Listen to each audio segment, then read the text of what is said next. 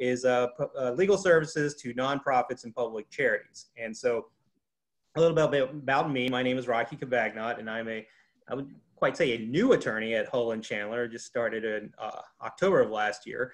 But prior to coming on board at Hull and Chandler, I taught at the law school that was once in Charlotte, where I ran the nonprofit legal assistance clinic and community development clinic.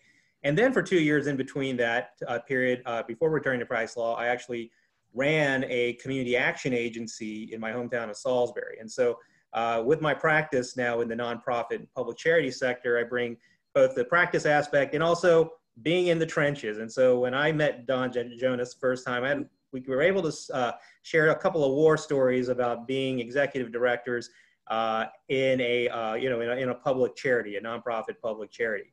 And so one of the things that we're doing with Leadership Series is trying to highlight topics of concern or just interest, particularly, obviously we've had a pandemic going on. That's a huge issue, but there are other issues, involved in the nonprofit sector and others, pandemic or not. And so today's topic is Medicaid transformation and what you and your nonprofit need to know. And so while technically, I guess the transformation is on hold, I guess a lot of it because of the pandemic, it won't be on hold forever. And so today's discussion is gonna, particularly if you are a public charity in the social service sector, particularly in areas of say housing, transportation, food insecurity, or dealing with intimate partner violence and those sort of areas, then you definitely want to listen to today's discussion. And so I have the great privilege of introducing our guest today is Don Jonas, who's the Executive Director of Caring. But I know as an Executive Director, he knows his elevator speech better than I do. And so I will let Don tell you a little bit about himself and Caring and its mission serving the population here in Charlotte and Carolinas. Yeah, well, thanks so much, Rocky and Shannon, and those of you who are able to join us today. I'm Don Jonas, and I am, as Rocky mentioned, I'm Executive Director at Caring. Caring has been in the Charlotte market since the 1950s. We have always had a mission to help individuals with limited resources establish and maintain good health. We've done it in lots of different ways through the years. We currently have a clinic that's a low-cost clinic that's in Uptown Charlotte. It's really designed to help people that don't have public or private insurance but need access to affordable, excellent care. And we do a variety of different chronic disease management programs for people there. We can see upwards of 2,500 people a year. We also, on behalf of the Mecklenburg County Medical Society, we oversee the Physicians Reach Out program, which is really the only access point for specialty care in Mecklenburg County for people without public or private insurance. Just last year, our fiscal year ended in June, we had the most donated care in the history of the program. We've been running it in Mecklenburg County for 14, 15 years now. And it was almost $52 million in donated care from Ortho Carolina and Novant and Atrium and our hospital partners. Almost 1,600 different physicians volunteer with us to care for the poor at no charge. Serves about, last year was a little over 6,000 people we were able to connect to care from volunteers in our community. We also run a nurse family partnership program, which is a home visiting program for low-income moms that are pregnant for the first time. This is a national program. It's in hundreds of cities and areas around the country, every state of the country. The idea is to have a registered nurse that gets attached to a mom who's pregnant for the first time. And if we're able to identify that mom up to 28 weeks of gestation, we have a nurse on our team that will go with that mom through the birth of the child and until the little one is 2 years old. They'll make over 65 visits to the home before COVID, but now continued virtual visits during this whole process. And the results are pretty extraordinary for the health of the mom and the health of the baby and the long-term economic self-sufficiency for the family. And we've been here again doing this for 60 years. COVID has changed our world in 1,000 different ways. We may talk about some of that a little bit, Rocky. And I think what is maybe a key point here is that we've, in addition to doing those programs, in addition to being a resource for people with limited resources, we're also thinking strategically about how do you build a better system of care? How do you prepare for larger changes that are impacting not just us, and not just everyone that's in the healthcare space serving low-income people, but anybody that's in a nonprofit that's providing essential services to families are going to be impacted by some of the changes that are on the very near horizon for the way Medicaid operates in North Carolina. Absolutely. So I think that most of the folks I think who have chimed in, they're definitely interested in, what does me and my nonprofit and I need to know about Medicaid transformation. But before we get into that, maybe you can pull back the lens a little bit and let's just kind of discuss what in the world is Medicaid to kind of start off with, just to kind of give folks an idea, because maybe you're coming into this cold. Maybe someone said, Shannon said to get on this webinar. And so Don, just for the layperson, what's Medicaid? Yeah, so this is my conversation with my mom and my mom's friends who have no idea what I do for a living. They ask me that sort of question quite often. So Medicaid is a federal state public program that provides access to care for low-income people across the country. Different states have different eligibility requirements for who can get access to care. In North Carolina, it's targeted towards very low-income people, towards pregnant moms that are very low income, towards the disabled. We have not been as expansive in who could receive Medicaid services in North Carolina than many other states around the country. For those of you that have followed the Affordable Care Act and the option that states have to expand Medicaid to their working age population that doesn't receive insurance through their employer, North Carolina is now, I think it's either the 10th or the 11th state in the country that has elected not to expand Medicaid. And that has meant that in North Carolina, depending on which demographer you go to, there's 500,000 or 600,000 people that could be eligible for Medicaid in North Carolina that are not.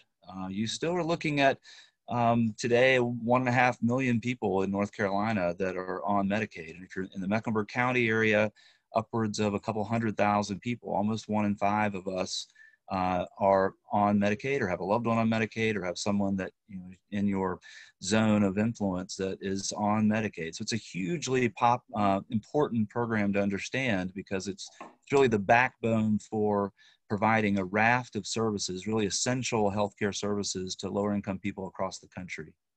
Absolutely.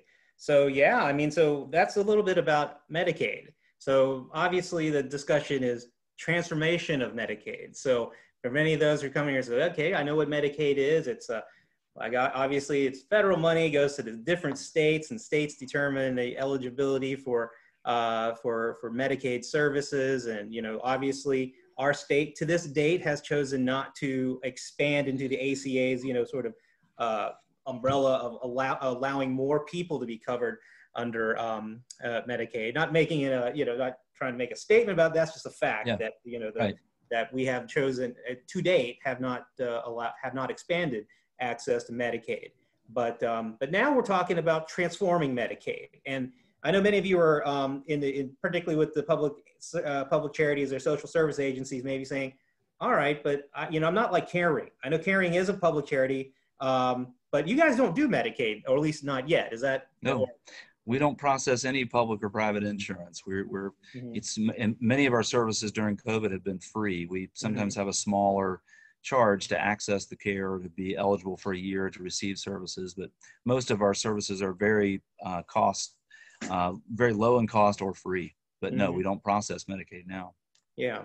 And so I think one of the takeaways that you'll get is that I think that you've told me, just saying that, obviously and we'll talk a little bit more about social determinants of health, but I think, obviously it's easier to kind of grasp the idea that, well, Caring runs itself this way. It's his business model. It would imagine that there's a clear track for Caring to become involved in the Medicaid transformation down the line. But as we're going forward, there are going to be a lot of pathways for not typical. No one's typical in the social service public charity area. But again, as I mentioned, if you're involved with transporting low-income people, you're involved with feeding low-income, housing low-income people, if you're involved with protecting particularly the victims of intimate partner violence or something like that, keep your ears open, because I think that one of the takeaways is that you may very well be on as much a path, possibly again, as an organization caring to look at Medicaid transformation. So we understand that Medicaid is there, but now our state is wanting to transform Medicaid. And so maybe we can talk a little bit about what does this transformation of Medicaid entail? Yeah, sure thing. So North Carolina is really the last of the large states that hasn't already shifted its Medicaid program away from a fee-for-service program to a value-based care system. So, you know, what I mean by that, again, I'm talking to my mom and her friends that have no idea about anything that I do. And I apologize if I'm dumbing it down too much for some of the policy wonks on this call. But in a sense, essentially in a fee-for-service system, which has been so much of America's healthcare system for a long time, providers were paid for each service that they provided. So each time there was an operation on a knee, everybody that got in that did something with the knee had a fee. Then they collected that fee, and the outcomes for the patient didn't necessarily matter. It was hopeful that everything went well and the patient got better, but the way our healthcare system was structured, and this is, you know, both the private market and in Medicaid for years and years, it was not designed that way. It was designed to collect fees to provide services. And what a number of states have figured out and have tested over many years is, could you switch that model around where you're not just paying for fees, but you're paying for healthy outcomes? You're paying for long-term prevention of disease. You're paying for populations of people being healthy, and not just through the specific fees that are charged. To switch to this whole value-based notion that there are ways to think about people beyond that, you know, limited targeted clinical intervention, and you look at what do people that are with limited resources really need? What are the variety of different services that may be necessary? And I think you think about, some people may have a economics or a financial background on it.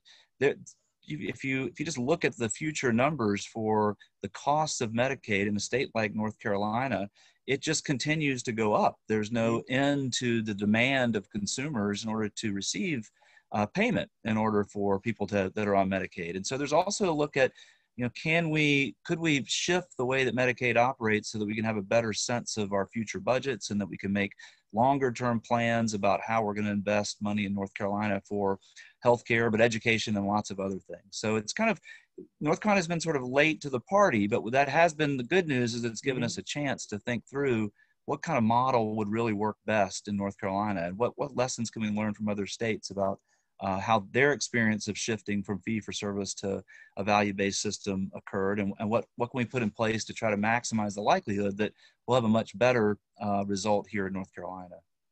Okay, so you said something about a value base. So I know that we obviously just discussed fee-for-service. We all know that, you know, like you get before you hit that deductible, you see those bills from, you know, all those things, like, okay, I gotta pay out till I hit, you know, a certain amount. So everybody, I think all of us are very familiar with the fee-for-service. This outcome-based, though, is a little bit different, right? So this is, and so you talked about value. Could you elaborate a little bit about when you talked about if obviously there's fee-for-service, but then what is a value or outcome-based healthcare dynamic look like? Yeah, I mean, so in essence, what's occurring is that the insurance companies and the providers are going to be at risk. So they're going to be willing in this new system to take on the risk of seeing to it that the patients that are under their care at a capitated amount, you know, a set fee per month for that population of people that they're serving, that they can keep them healthy, they can make them well.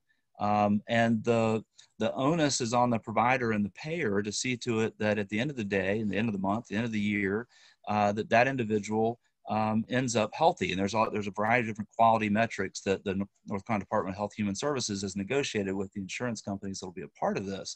The upside is that if an insurance company and a provider, they're working together, if they can provide that care at less than what they're receiving in that capitated fee, that's revenue, that's earnings, that's something that they can reinvest in their practice. That's something they could reinvest into a variety of different prevention measures to get even better results with their population. The flip side of that is, if they're not capable of keeping somebody healthy at that capitated fee, a dollar above that fee, you're at risk as the provider to come up with that money to provide the additional care that's necessary. So it changes the whole way that people operate and the way they function within this system. And I think what's particularly interesting and important for us as Caring, an agency that, all of our work is around helping people with limited resources, is we want to make sure that we want to do everything we can to improve the likelihood that low-income folks that have never walked into a system like this, there's been some care management that's occurred in some of the Medicaid funded pilots and other projects that are around the state. But by and large, folks are not used to having a third party that they have to go through in order to access care. They're not used to looking at a variety of different insurance companies and choosing which one might work best for their family. Very few people, would be unexpected to have a lot of health insurance literacy in this world. And people that are very low income don't have the experience of working with an insurance company in order to identify where they could go. And so we are particularly interested in Mecklenburg County, and some of the things that we're learning here, we're sharing with folks around the state to see to it that we educate people as best as we can so that they are ready for when this shift occurs. So I think and I think I mentioned it earlier, and I think this kind of plays into the Medicaid transformation, and I'll ask for a definition, but it's a buzzword that goes around in the nonprofit sector. You hear it a lot. I know when I was running the community action agency, because one of our major funders is the Office of Economic Opportunities under DHHS in Raleigh. And so when I took over as executive director, I started getting all these, formulated memos from Mandy Cohen, who was the new, director of Health and Human Services. And they started talking about, well, obviously opioids. That was one thing. I got a lot of information about opioids, but I also got a lot of information about something called social determinants of health. And I think that's the linchpin about, because many of you who are involved, again, in if you're housing the poor, if you are feeding the poor, if you are getting transferred, if you're Meals on Wheels and you're transporting food to the poor, right?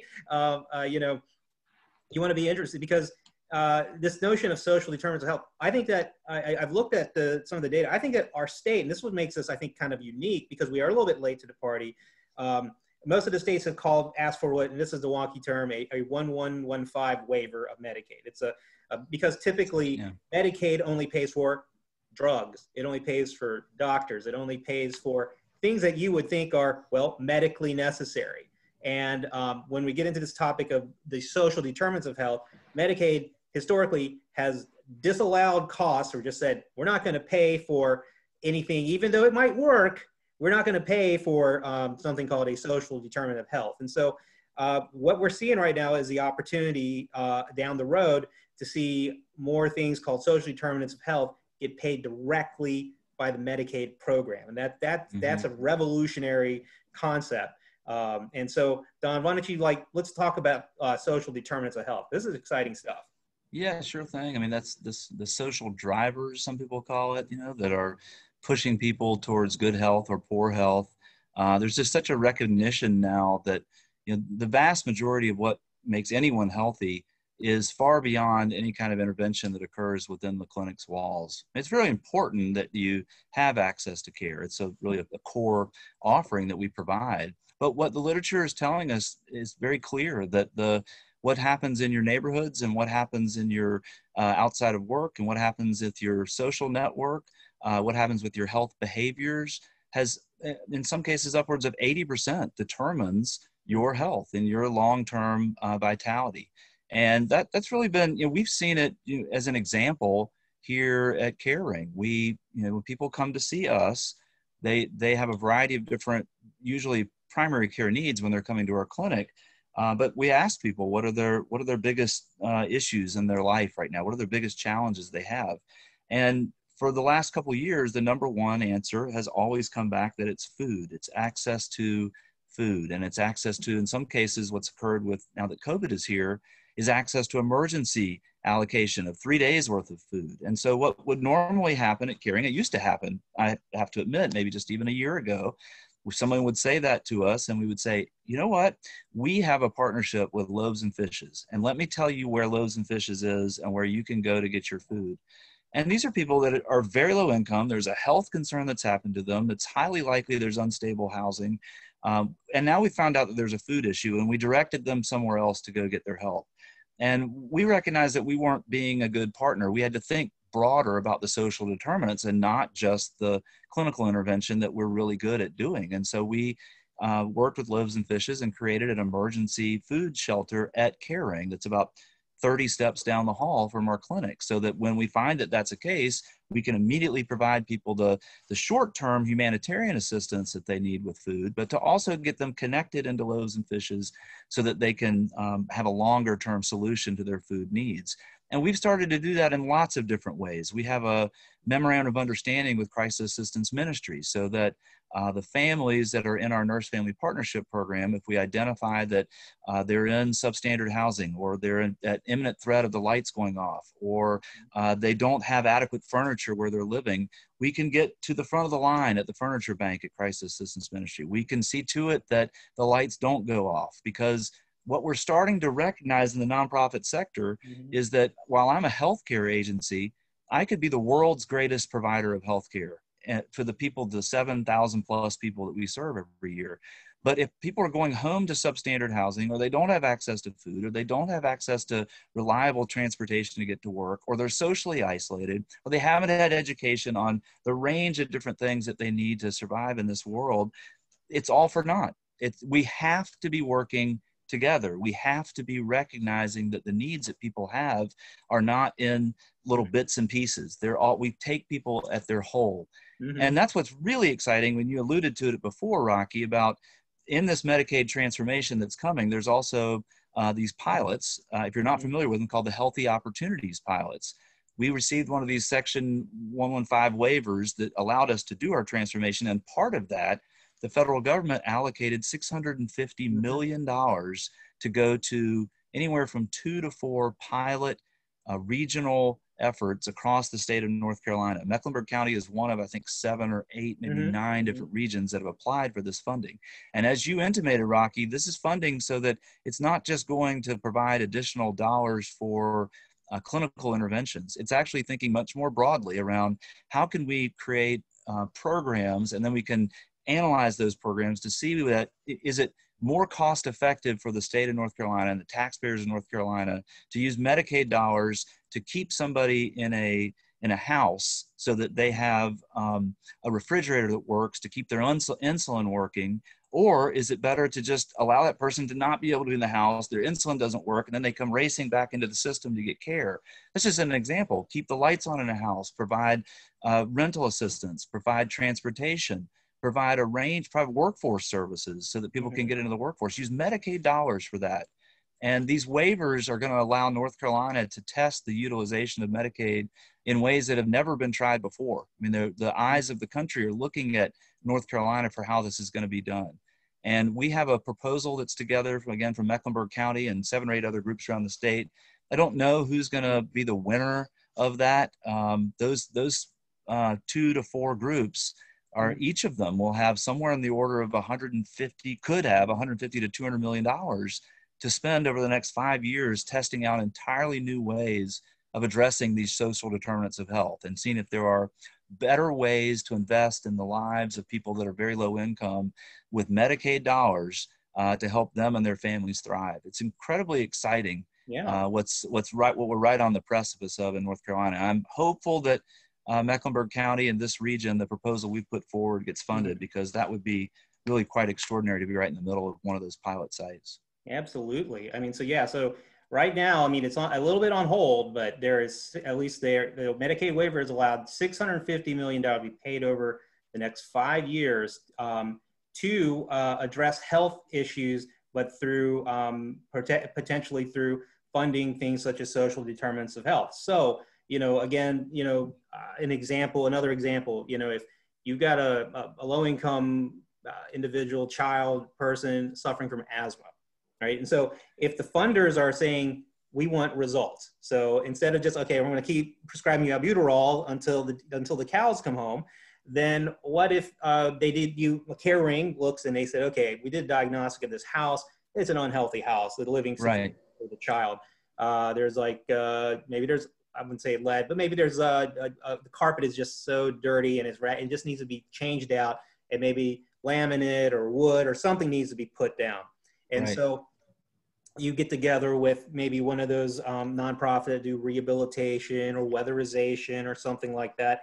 And there's the opportunity for that particular social service nonprofit, which, you know, has probably historically just gotten some grants or you know, or maybe get some fundraising, but now to actually get a check, not now, you know, it'll come from the different carrier. And I think, and one of the things but the idea that service that you do, if it could very well get you another check. I don't want to sound crass about it, but that's sort of it. And so so if you're sitting there and you're thinking to yourself, okay, I'm a nonprofit, I'm in the Charlotte area. I would say based on, I did look at who are the folks that are applying to be what they call lead LPEs, I guess. These are the counties that if you are in and around these counties, there's a possibility that this healthy opportunities could be coming your way. So Mecklenburg, obviously, the lead applicant there is, I believe, is the public health department, right? That's right. And so if it comes to Mecklenburg, I think probably if I am a nonprofit director, I'm going to talk to the public health department. I'm going to try to find out what are their plans for assuming they get hold of that bucket of resources, you know. Yes. But if you are in Buncombe, there's an applicant out of Buncombe. If you are in Forsyth, Durham, Wake, Cumberland, Pitt, and New Hanover. So basically kind of the larger areas, although it skews a little bit east, but then a lot of our poverty kind of skews a little bit east as well. So so those are kind of the counties where this pilot could come in. So you can find out who the applicants are. Obviously, you know, one is obviously in Mecklenburg County. But there are a number of other applicants, and again, I think they said 2 to 4 of these are. I think what I see here are 1, 2, 3, 4, 5, 6, 7, 8, 9. So 2 to 4 of that 9. I feel pretty good about. I feel pretty good about Mecklenburg just because they can't ignore Mecklenburg. They can't ignore us, right? And we have the largest, you know, percentage-wise, the largest number of folks on Medicaid. So there is a case to be made for some of that to come here. Absolutely. And, you know, so, and then the other players that if I'm a nonprofit, right, I want to get to know a little bit better are sort of the new players in town. Because remember, Medicaid, the way it was, the fee for service, there, I guess it was running through DHHS or whatever, just like one payer, right? I guess, I know there's discussions in healthcare reform about there's a single payer and a multiple payer. Well, we kind of in the Medicaid are kind of a single payer, but then it's going to be multiple payers. And so there was actually like a whole, there was a whole race, basically the lack of it when I was I was monitoring this, like who's going to win this race to get into the good graces of the state Medicaid program. And so if I'm a nonprofit, I'd also want to make some connections with these following groups: AmeriHealth Caritas, United Healthcare, Blue Cross Blue Shield of North Carolina, WellCare, and there's one local group called Carolina Complete Health Network. And they will be in what they call regions 3 and 5. So they're only going to be in 2 regions. But those are some of the other players that you may want to, because, you know, as you're running your nonprofit, you know, you got to hustle. You got to start, you know, because if you want to, you know, they're not going to come looking for you. You need to go looking for that, right? Because this is, and so those would be some, you know, some players. One of those particular health groups, when I was in community action, I met them at the community action conference in Wilmington last year. And I was able to, they wanted to use the auditorium where I was running because on their end, they're trying to sign people up because now Medicaid, everyone's dispersed, right? Everyone's a free agent in a sense, right? And these groups need to go and make their pitch to why their managed care outcome is the best. And obviously there's room for educators about these plans, kind of like the navigator for the Obamacare. I mean, there's, you know, for these folks, there's going to be a need to understand which is the best. Because if they don't act, then the state, I think, is just going to randomly sign them up to one of these carriers. So basically, the money is going to go to these guys. And these are the ones who are sweating it. So those 5 groups that I told you about, AmeriHealth Caritas, United Healthcare, Blue Cross Blue Shield, WellCare, and Carolina Complete Health Network, these are the folks who need the outcomes. And so they will be coordinating with either the health department in Mecklenburg or some of these other players, and they will start to kind of fine tune who are the type of groups that are going to get this healthy opportunities money.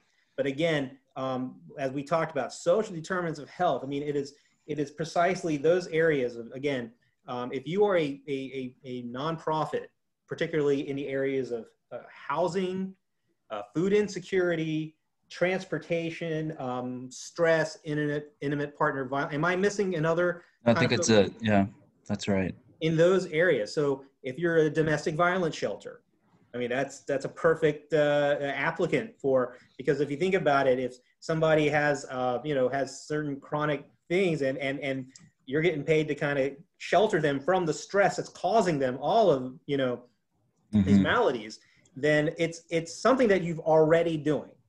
But now is an opportunity to kind of think about, maybe there's another payer or another, I know it sounds a little crass, but trust me, I mean, you run a nonprofit. I used to run one. You're always thinking, how do we keep this place afloat and how do we meet our mission? Because that's ultimately the key. And now this is the first time where I think the feds and the way we fund healthcare is meeting our missions. A lot of times you're trying to match your mission to try to meet this. Now It's coming to you. And so I think that is an exciting opportunity. And again, it's a little bit on hold, but I think that but I will say this, and I think this is a fantastic thing that Caring has put some skin in the game. Caring is really trying, and I don't know if it's just too soon to kind of talk about. No, let's do that. Yeah. Yeah. So I will hit the share button. I know. So now we're going to get visual here, and maybe Don, you can talk a little bit about this wonderful, wonderful website. That Caring has helped put together, has put together. As you can see, brought to you by Caring. Yeah, I appreciate it. We this was part of as we finished off our strategic planning work about a year and a half, gosh, almost 2 years now. Our board said, let's keep doing the access programs that we have in place. In fact, let's grow them. Let's serve more folks through a home visiting program and the connection to care for people without insurance. And let's keep our clinic running and the chronic disease work we do there. But let's also step back for a moment and think about what have we learned about how we care for people and how do we work collaboratively with our hospital partners and with other clinics. And how do we step back and think, what are those big changes that are coming down the pike that's going to impact all of us, and that it's going to impact the 7,000 people we serve. It's going to hit everybody. And there was a grant opportunity from the KP Reynolds Charitable Trust to talk about this Medicaid transformation, this shift that's occurring to from fee-for-service to value-based care, and moving towards a system that incorporates behavioral health with physical health. And it has this healthy opportunities piece. It has this thing called NC Care 360, which is this whole new system that will be an online system that will be like a closed loop referral network that all the folks that Rocky mentioned about before are going to need to be a part of it. And we can go into it further. But yeah, no, I think that NC 360, and there is also something called Aunt Bertha. And the reason I remember that is that when I was running the Action Agency, I had Novant and Atrium approach me, because at the Community Action, we ran Head Start. So we did Head Start in 5 counties, served 1,081 children and families. See, I remember my my elevator speech to myself. And they wanted you to get caught up in the referral network, right? Because even those players at Novant, Atrium, why are they sending their emissaries to talk to the guy running the Head Start program? Because they understand that everyone operates in silos. And I think any of you who are in the nonprofit sector kind of know that a little bit, that, unless you go to one of those executive director hobnobbing sort of things or something, you really are kind of, because you're so focused on your own mission, you don't see how your mission aligns with other folks. And it's sometimes hard because there's a lot of pressures on organizations to sustain themselves, to meet their mission. I mean, I will say this, Donnie, again, anyone who's an executive director, I mean, trust me, you have one. I went back into law because that was hard.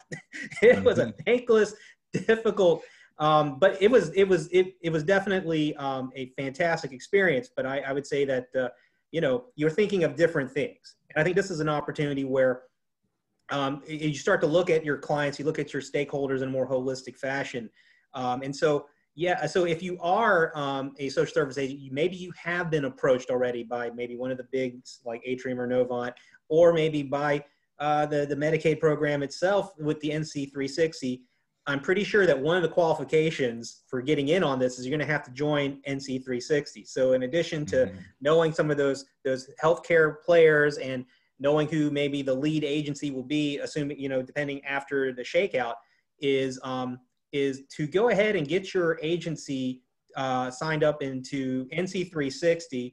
And I mean, you know, if Atrium or Novant has already kind of approached you about getting your organization onto the Aunt Bertha network, you know, I mean, you might as well just get that done. But I think that I would imagine that probably a prerequisite for your agency getting any kind of direct funding is that you've got to be on the 360. I mean, That's right. how they would not make that a requirement would be beyond me. So if Yep. you're not sure, go ahead and Google NC Care 360 and see about getting your agency already kind of onto it to see it, because it will serve as a referral point. Because I think one of the things that they're trying to do is want to break all the silos among all of us in the nonprofit sector. And That's right. So if somebody goes to CareRing can access NC360 and know who does Head Start in what county, who does you know, behavioral health for, you know, in this one county, where's the domestic violence shelter in some county, right? You know, it's always, you know, it is, you know, it's going to result in better outcomes, because people will, you know, you'll be able to go to the source of what is the ailments here, and such. And so this site is a fantastic site. I'm going to leave it to Don to tell you about So it. I mean, that was one of the things that, you know, we wanted to try to do as we dove into this. We had funding for a year from KP Reynolds to try to disentangle some of the confusion and the what is a very complex shift that's occurring as we move away from fee-for-service. And so we worked with a number of different partners. Health Leads is a group that's based out of Boston that does a lot of social determinants work around the country. And Charlotte Center for Legal Advocacy here, we partnered with them. They're an outstanding resource on justice for healthcare matters and many other things for low-income folks. NC Child, which is a wonderful advocate for children on a host of issues out of Raleigh. We had a partnership group as well as UNC Charlotte, which was fantastic, and some of the data analysis they did for us on where are there healthcare beneficiaries in our region. What we wanted to do with this site was to make it real, make that change that's happening to value-based care for Medicaid, something that impacts beneficiaries and providers, but also community-based organizations and nonprofits that work with this population. And so this site ended up taking a little bit longer than it looks like we just did it, but there was a lot of design work that went into trying to make it as readable as possible. It's actually available in Spanish as well. And what we wanted to do was to lay this out so that beneficiaries and what we considered conduit organizations, again, faith-based organizations, nonprofit organizations, other folks that are conduits to beneficiaries would understand what this change means for them. And so, Rocky, if you just scroll down a little bit, and I'll just give you a flavoring of what's there. We also updated it based upon COVID-19 and what that means for Medicaid beneficiaries and some of the changes that are going to be in place because of that. And you'll see we have these different blocks. We're looking at Medicaid beneficiaries, or if you're a safety net organization, if you're just a member of the community, or if you're a provider, what does all this change mean for you? And we have a number of clickable links to go and find out additional information. But then we also dug a little bit deeper. So if you learn more about healthcare, you'll see that we created a little ebook on some of the major changes that are impacting Medicaid based upon COVID. We did a guidebook. We did a number of podcasts with experts that have worked on Medicaid transformation around the country. A host of different resources that are there for people to understand what's getting ready to happen. And I can tell you one of the things that we learned in Mecklenburg County when this transformation was delayed, as the state didn't pass a budget at the end of 2019, we were getting ready to be in transformation starting in February of 2020. And when the budget didn't get passed, all of this work got put on hold. But what we learned before it got put on hold were a lot of things. First and most prominent for us was that the beneficiaries in Mecklenburg County, and in this first wave of transformation, there were about 115,000 residents. More than 1 in 5 of us in Mecklenburg County started to receive letters in the mail. And these were long sort of packets of information. They're the kinds of things that I have a stack at home of the large, hard, dense material that I know I have to look at. Sometimes it's bills, sometimes it's stuff from the government that I'll eventually look at. Those came to Medicaid beneficiaries, and what they told them was, you're getting ready to go into a whole new system, and you're going to have to pick between one of 5 different insurance companies to decide where you want to get your care. And each of those 5 insurance companies in the Mecklenburg County area we're going to have a range of different things that they could provide. They're going to have different primary care docs that are signed up with them. They're going to have different specialty care docs that are signed up with them. They're going to offer different incentives for you to join their program. Some of them will offer some educational discounts. Others would offer phones for your family. Others would offer cab rides to job interviews. Some would offer out-of-school time programming, Y memberships, access to the Boys and Girls Club. They're all various different things. And what we became concerned about as beneficiaries actually received the letter and were encouraged to start picking which of the 5 to go to before they pulled the plugs, they didn't pass the budget. Beneficiaries were completely confused over what to do. They did not understand where they needed to go for information. We knew that up until it was early December, a week or so before the budget didn't pass and they halted on transformation, that only was less than 10,000, probably closer to about 5,000 of the 115,000 people in Mecklenburg County had picked a plan. And what we were learning is that there were people that were receiving their primary care from one physician, and they were maybe getting urological care or oncological care or of other specialty from another doctor. And these docs were signing up with different health insurance companies. And so someone that was used to relying on that system of care was now going to have to make a decision. Is my primary care the most important to me, and I'll develop a new relationship with an oncologist in that network? Or do I really love my oncologist, so I'm going to go with that network and then have to get a new primary care person? We were discovering that the marketing materials and the outreach in the community wasn't as effective as we thought it needed to be. We knew that the state of North Carolina has developed a raft of helpful online resources, but we know that at least in Mecklenburg County, a lot of what the outreach consisted of was a flyer that was left at local public health offices that was kind of a stack of these flyers that people would point to it and say, you can go pick that up and learn more information. Or you can read this really dense letter that you got in the mail that is really difficult even for someone that's used to working with health insurance companies to figure out what to do. We were very concerned that not enough people understood what was getting ready to happen. And that made us realize that if the beneficiaries weren't prepared for what was getting ready to happen, we had a hunch that the nonprofit agencies, folks beyond just health and wellness that are going to be serving this population, they also weren't prepared for what was getting ready to happen. So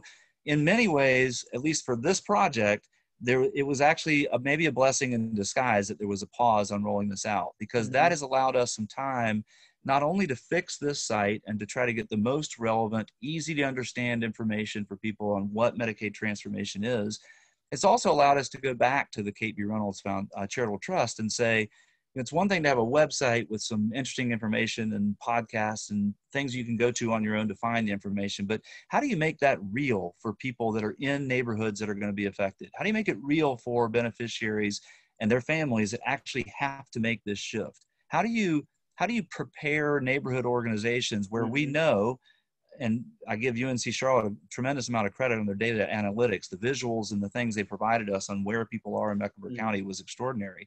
But how do we help them get ready for the shift? How do we maximize the likelihood that they have a good experience through that shift? And so Kate B. Reynolds is now funding a 2-year project that we're leading with Greer Heights, which is a community just south of town. There's about 3,000 folks, highly transient population, large number of African Americans that are there, and also the U City Family Zone, which is an area that it borders UNC Charlotte, and it's much bigger, than Greer Heights. We're talking 50,000 plus people. But that is an organization that has kind of organically risen over the last 5 to 7 years, and they're addressing a variety of different issues all around those social determinants of health, around transportation and access to care and access to food and affordable housing. And they have a infrastructure of decision-making that they've already created to start to look at these drivers of health. And we thought with Kate B. Reynolds, that would be 2 great neighborhoods to test, to say, how can we help those 2 neighborhoods really get ready for this transformation? How can we prepare the housing groups and the other access groups and the food insecurity groups, so that when we get into Medicaid transformation, and when many of those groups can actually get paid for providing some of these services through relationships they're going to build with the insurance companies that are responsible for coordinating and then providing the care, we can have them really ready. And beneficiaries maybe can make the best choice about which of those 5 is really works best for who they are. And how can those neighborhood organizations really lead on this effort so that they're seen as the expert? And we've provided the information, and we want to go alongside them and equip them with as much knowledge as they need. But ultimately, at the end of the day, it's those beneficiaries that are out in those neighborhoods that are going to be impacted. And I would love it if this is going to happen again. So open enrollment is targeted to happen in the spring of 2021. And then the plan by the state is that we flip the switch in the summer of 2021, and we move in North Carolina, 1.5 million people into this entirely new system of care. Our hope is that because of this work and the things we're doing in those neighborhoods, that we'll have learned an awful lot about how best to get beneficiaries and communities, neighborhoods, community-based organizations ready for what this change means, so that they can be prepared to partner with insurance companies, to partner with us. In some cases, we may be providing care, but to not have this just wash ashore and then react to it a couple years later, because it's definitely coming. And there's an awful lot that we've learned from around the country, and there's a lot of things that you can do right now to get ready for it. Yeah, no, it's going to be a shock to the system, and I mean, it's a good thing, I think, on balance, but almost kind of like when the Affordable Care Act came out, remember? And, you had to have, you had this marketplace, and you had, at least back when there was a lot of different things to choose from, and a lot of people had sort of the tyranny of choice, right? They sat there and they looked and it's like, I don't know which one to pick. Because you mentioned, I think you mentioned Charlotte Center for Legal Advocacy. When I taught the law school, I had a couple of students who were part of the Navigator program, and they would devote their pro bono time to basically sitting with somebody to go through the marketplace and figure out which is the best plan. And I don't know if that's something that, and I think this website and some of the work that you and the allies that you've Caring has brought in, the CCLA, NC Child, are, is again, it's like from maybe sort of the consumer standpoint, to make sure that, I was in a fee-for-service model. I used to just go here, have my Medicaid card, and I got my medicine, and now I've got these people wanting to take me, want to give me an Uber card or something like that.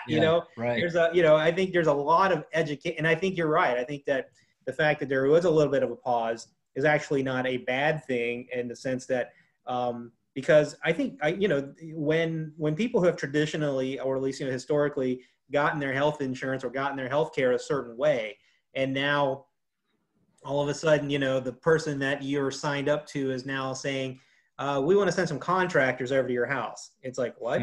It's right. I'm sure it'll be a pleasant surprise, but it's a surprise nonetheless. And so I think that, and I think one of the reasons why we wanted to have this as a topic is that the more that this is where it's going. I think that while there is a hiccup, obviously there's always politics, right? So, obviously we've had a legislature that has not really been keen on expanding Medicaid, let alone transforming Medicaid. Although they actually were okay with transforming, they just weren't okay with expanding. Right. And so, I think that for those of you in the audience who are either on boards of maybe some of the public charities, or just maybe your staff, maybe you're a director, you're connected in the community. Whatever way you're connected in the community, understand that for 1.5 million low-income people in this state alone, and maybe we expand it even more, because we got an election coming up, and I know we're going to talk about the nuts and bolts of the election, but elections do have consequences, and if these certain shift a certain way, there will be an expansion. So that increases the class of people who are going to need to be educated about this transformation. They may need to rethink that 650. If we're going to expand that, maybe they need to ask for a little bit more to come down, because we got a whole new pot of people in the mix here. But I do think that the more that that we educate ourselves, as advocates, as part of the social sector, because when invariably, those people you serve, that you've been charged with serving, come to you and they have that letter that Don was talking about, and I don't understand this, then you can tell them this is what's going on. But until we know what's going on, and I mean, honestly, it's been, they moved the goalpost so much with this thing that it's even hard for us who are trying to keep on top. And then that's why it's a beautiful thing. Bookmark this, this website, nchealth.org, for those of you particularly who are in the social sector, because this is going to be a great, I mean, this website is going to become even more relevant. So it's right now, it's very cool to read, but it's going to be extremely useful and relevant. It's going to be an evolving document, an evolving text that is going to serve as a resource for those in the social sector here in Charlotte. And I will also give Dawn a plug. I think that I saw it here because I am a subscriber, is Seeking the Heart. It's a podcast that Dawn hosts, and I came across it. I think I even came across where I met you. I just sort of was like in the Charlotte area, and I was searching around iTunes and found this, and I listened to some of your stuff last fall. And so definitely subscribe, give them 5 stars on iTunes. And that I told you, I'm going to plug you. I'm going to plug this website. I'm going to plug this podcast. You come on this show, you're going to get plugged. So those of you who also, you want to, I think I mentioned NC360. If you see right here, you go, so give you another reason to go ahead and bookmark this website. If you want to get your social service agency involved with NC360, you click that link, that'll take you right to that information that we were talking about. So if you want to get into the pipeline for even consideration for social determinants of health funding for what you're doing, you got to get on to NC360. So I have not seen anything pop up in the chat, but I think we're at a point now where we can definitely take some questions. So, I mean, either just blurt it out because I don't see anything in the chat. So those of you who are watching right now, this would be a great time to go ahead, and you got the man right here, Don Jonas. So, you know, let him know, go ahead and ask question. And I would also say, I'd love if those of you, if this is maybe new to you, I genuinely would like feedback. Was it missing information you thought would be there? Is it helpful? Is it not helpful? Are there some different ways that we can share this more effectively with folks? I have talked with the United Way, for example, about how we can get this kind of information out to the 90+ nonprofits that are United Way agencies in the greater Charlotte area. I've also talked with folks at Foundation for the Carolinas and elsewhere about how this can be something that's useful for other nonprofits as they start to plan for the next couple of years and where this is going. Because I do think the big shift, and this is what I'm still working on how I can best share that with folks, is that this is coming at change in healthcare and in Medicaid. But I think the larger issue is that we're fundamentally changing the way we're taking care of low-income folks. And we are thinking about, not just we, but the system is thinking about those social drivers in ways that we really haven't ever tested or tried to do before. We're all starting to think about new partnerships with people that are far beyond healthcare, into education and housing and all the other things that we talked about. I don't think it would be unrealistic to think in 5 years or maybe in 10 years, there's a lot of consolidation in the nonprofit space, because those places that can address the whole range of needs that people have it's going to be the most efficient way to get funding and get impact out to people in the community. Because I think the days of you, and this is, I'm speaking, calling us out for that. If caring is simply an access point for healthcare for low-income people, the market has lots of different options for people like that. But if you're a low-income person and you need your access to care, it's highly likely you need access to lots of those other social drivers as well. And those organizations that can position themselves so they can provide that range of services for people, or at least can direct people to those range of services, are the ones that are going to, in my opinion, I think, be the most successful down the road. Absolutely. And I think that, I know that it's another term, it has the term social in it, but I do think that in many respects, one of the things that had hit Charlotte was that whole, that one study that said Charlotte was 50 out of 50 in social mobility. And I think that your health, is a factor in your social mobility. I mean, it's no doubt of a number of factors. And I think that if we want to not be the national, the global city that's 50 out of 50 in social mobility, then, adopting the social determinants of health, supporting our public charities that are been doing God's work for forever. But now, I mean, it will also, really provide more sustainability for nonprofits. Again, I mean, the only thing that, and that's why I said, like when I said, you know, if we're going to expand Medicaid, let's get them to jack up the $650 million that they're going to provide everybody, because it's just the money. It'll run out, you know, but it'll work. I mean, if hear me out here, this is the one thing I will say, it's going to work. I think you will see these outcomes, because I think those of us who have been in this, we see it. You just know it. You know that poverty is like one of those blights that if you can take the poverty aspect out, your health outcomes are just going to get better, because when you have money, you just get healthier, right? And so I think that in many ways, I feel like common sense is finally catching up with the medical community in some respects. Yeah. And I think this is a very, you know, it's an exciting time. But, you know, for those of us, and this is one reason we want to do this show, is we got to educate about what in the world Medicaid transition can't just be the buzzword that you hear or you see in a mass email, or you go to a conference and you skip the topic on that because you want to go to lunch with your friend, you know, about social determinants of health. We've got to educate ourselves, because we're going to ultimately, those of you who are in the social sector, in those community groups, in those Head Start program, early childhood education, or legal aid, or just social work even, you know, you're going to have to explain Medicaid transformation to these folks that are being affected by it. And we've got to do our best to, you know, educate them as well, because, you know, there are 4 or 5 different new providers, depending on which region of the state you're in, and all of them are trying to sell. I mean, you know, like you said, some are offering free Uber drives and some are offering you know, but at the end of the day, you know, is that enough? And because now it is a lot to ask for, but I think that this website, what Caring is doing, what the CCLA and NC Child and UNC Charlotte, I mean, these are great organizations coming together, because we're on the cusp of a very, I think, a revolutionary period as far as how we look at how we fund healthcare in this country.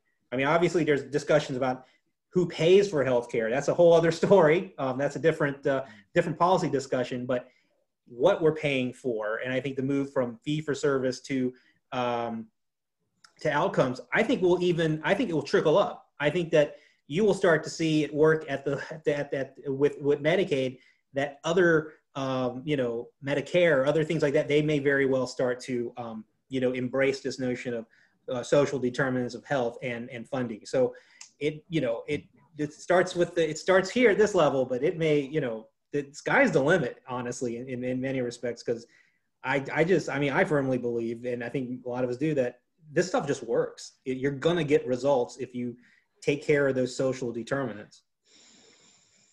Any questions? Wow, I mean, we've been the only ones talking. Please, somebody, Shannon, even ask a question. Somebody.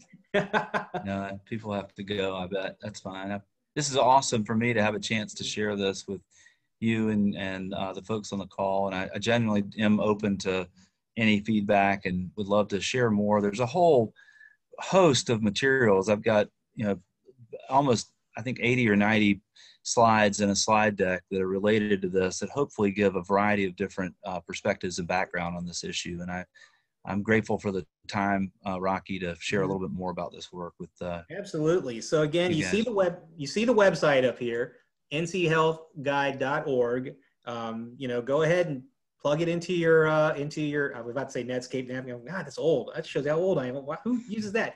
Into your Chrome or your Firefox or your Edge, and go ahead and check out this website. And again, Don, thank you. It's always a privilege and a pleasure to get to talk with you, particularly in this modicum. And on behalf of Hull and Chandler, I just want to thank you for your time. Like on behalf of Hull and Chandler, I'd like to thank all of you for taking time out of your incredible busy day to listen to our leadership series. And we'll let you know. Shannon is the producer of this event, and she'll obviously be recording everyone's emails here. And we'll definitely follow up with you more about our next leadership series. But on behalf of Hull and Chandler, and thank you again, Don Jonas. You are free to leave the Zoom. Awesome. Thanks so much. All right. Bye-bye. Appreciate it.